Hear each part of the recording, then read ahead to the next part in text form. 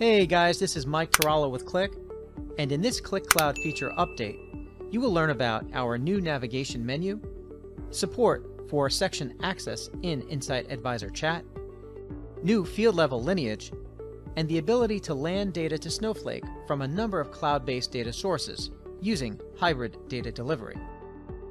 This release includes the first in a series of updates to the Qlik Cloud Hub that will simplify navigation and make content easier to find.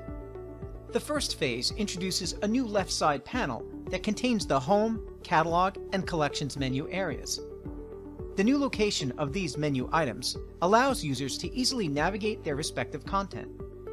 Additionally, in the Catalog section, users can now access a more prominent Spaces filter to easily explore and locate Spaces content. Insight Advisor Chat now supports apps that use section access, also known as dynamic data reduction, providing data security to your conversational analytics, making it available to a broader set of customers, including enterprises who utilize section access for data governance. Field-level lineage enhances our current catalog capabilities by delivering what we call explainable BI, the concept that users have confidence in the data they are using to make decisions by providing an understanding of the information's origin. We expanded our lineage capabilities to not only visually show data history by table, but also show the specific field within a table, starting with the end-user application all the way back to the original source.